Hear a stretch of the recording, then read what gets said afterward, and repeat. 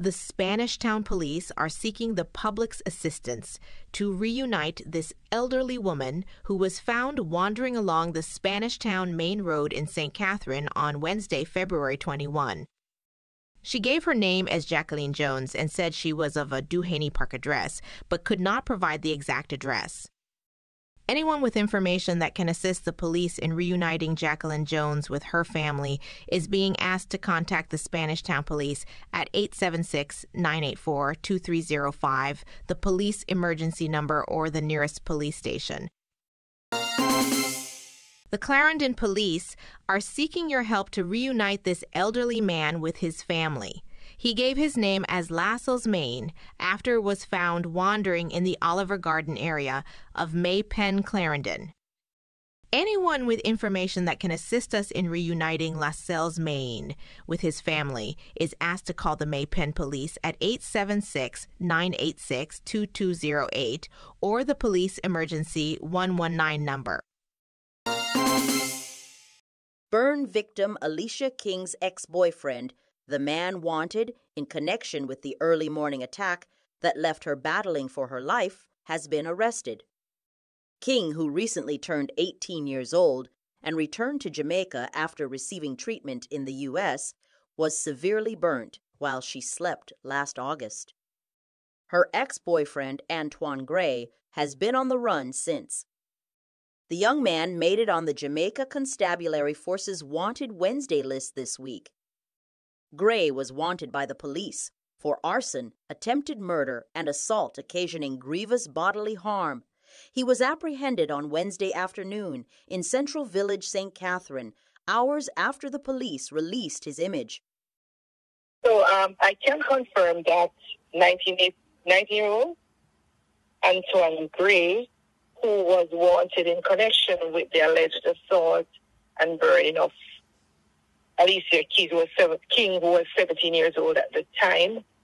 So he was wanted for attempted murder and assault occasioning grievous bodily harm following an incident on August 24, 2023, where Alicia King was at the time 17. He was said to be an estranged spouse of her, allegedly gas and lit her while she sleeps sometime after 3 in the morning. Since then, he has been on the run, and we have been searching for him. We intensified the search a few weeks ago because we knew that Alicia would return to the island yesterday following months of treatment overseas. That was coordinated by the Sun Murder Foundation. So we know there was some discomfort. She had some concerns, so we really needed to reduce that level of fear for herself and the family. So a team of police, so he was featured on our Wanted Wednesday initiative, and coming out of that posting, we were able to assemble a team from the Central Village Police Station as well as St. Catherine North, and he was found at a location on Browns Lane in Central Village. So he's currently in police custody and is being processed. A female was found in his company, and she was also taken into custody and is being questioned by the police. So we will have some more update as they continue with the process of the investigation. But I think, especially for Alicia King, we are very relieved that he's now in police custody, and I'm sure that herself and her family will feel much better that he's now caught and no longer on the run. On Wednesday morning in Duhaney Park, St. Andrew, a vendor and his assistant fell victim to a shooting incident. Tragically, the vendor, identified as a man, has succumbed to his injuries according to reports. Initial accounts suggest that the vendor and his assistant, a woman, were present at the Duhaney Park recreational grounds around 9 a.m. when an unidentified assailant approached them and opened fire.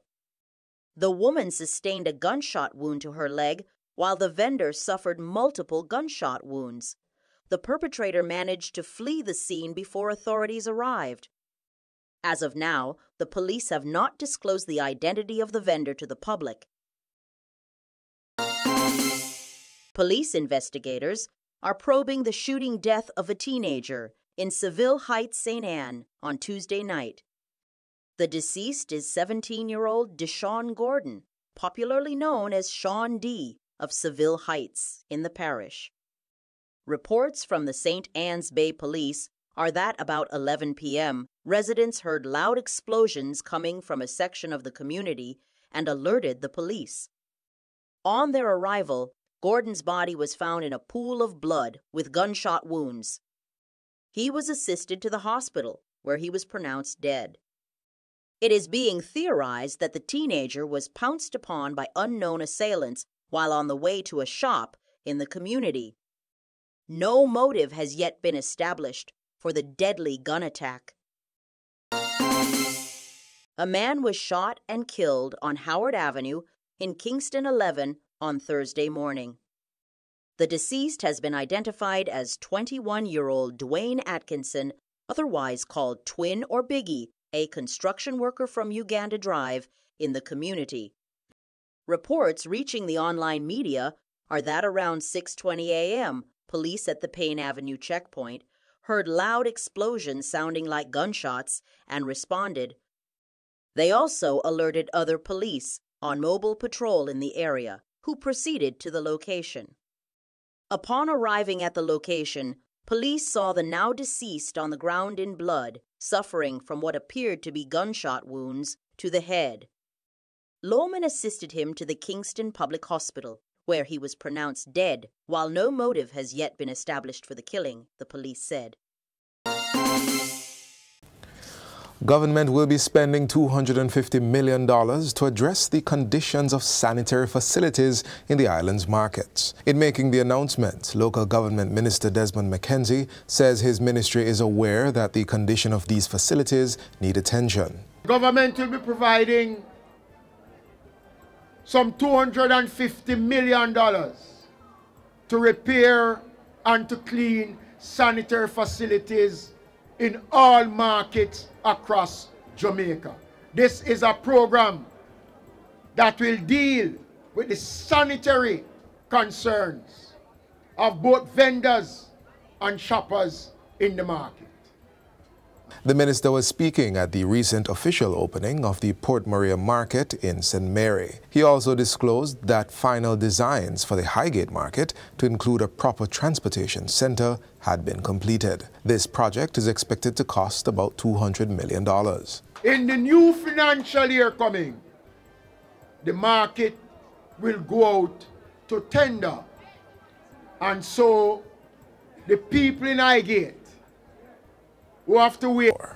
Jamaican dancehall star Mavado has reached a settlement with Ugandan promoter Chinedu Ikaroha in a long-standing legal dispute over a failed concert in the East African country over a decade ago. On Friday, February 16, during a conference with Magistrate Judge Joseph Maritolo in the U.S. District Court for the Eastern District of New York, the DJ and Ikaroha reached an agreement in principle to end the lawsuit. The settlement terms, including any settlement amount, were not disclosed in court records obtained by the media. However, the judge ordered that the agreement must be finalized by March 18, 2024. In 2019, the promoter sued Mavado, whose real name is David Constantine Brooks, and VP Records, who booked the artist through Reggae Planet, alleging breach of contract, and additionally leveled a fraud claim against VP after Mavado denied that they were acting on his behalf.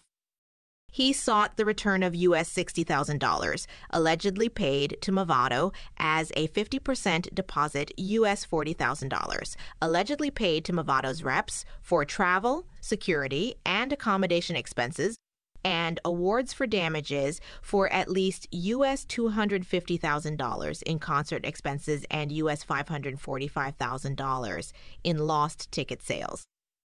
The promoter also claimed that Mavado was aware that he had mortgaged 2 properties to finance the concert. He said the properties were also lost due to the concert's failure.